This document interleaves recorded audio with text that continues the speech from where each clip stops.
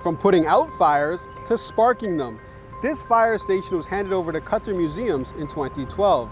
Since then, a 9-month residency program gives local artists a base to experiment and develop into professional artists, all done in the hopes of inspiring new ways of creating art.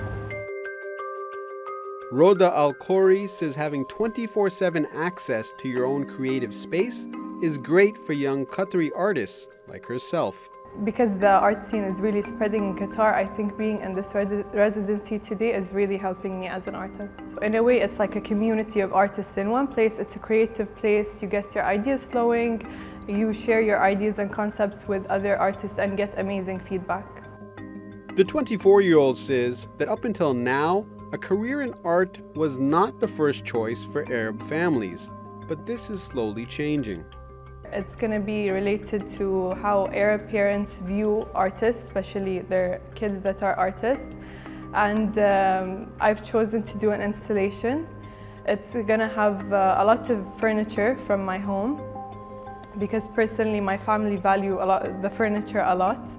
And I thought of the idea of putting my mark on something that they value, because to me that's going to add more value to it. Adding more value to the artwork is somehow maybe going to make them understand what an artist is.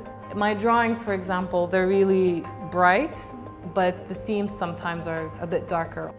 For Nurbano Al-Hajazi, art is therapeutic. What I do is, by representing my inner demons and bringing them out in my life, I confront them. She says her personal motto is control what you can, confront what you can't. And the way she confronts her anxiety is through art. Because I've had it for quite some time and it really ruined my life. And I started this journey to kind of reclaim my life back from anxiety. And a lot of the things that cause my anxiety, I would avoid them and it would just escalate and make things worse. Yeah. It's a work in progress. Exactly. While her mom may not love Nurbana's spooky style, she supports her career path. My mom criticizes a lot for being dark. She's like, why can't you just like make flowers and draw cats and stuff? I don't, like, Mom, you don't, it's fine. She supports me regardless. The support is coming from all directions, from inside the station to those looking in. The fire station used to support the community and keeping the community safe. Now enrich and flourish the community with art. In its first open call, the residency program received 90 applications.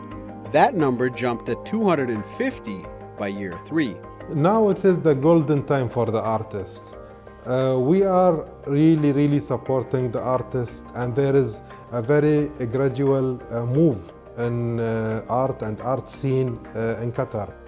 So from the spectacular new museum to the fire station hub, it is evident that developing and nurturing art is being taken seriously in Qatar. Aadel Haleem, TRT World, Doha.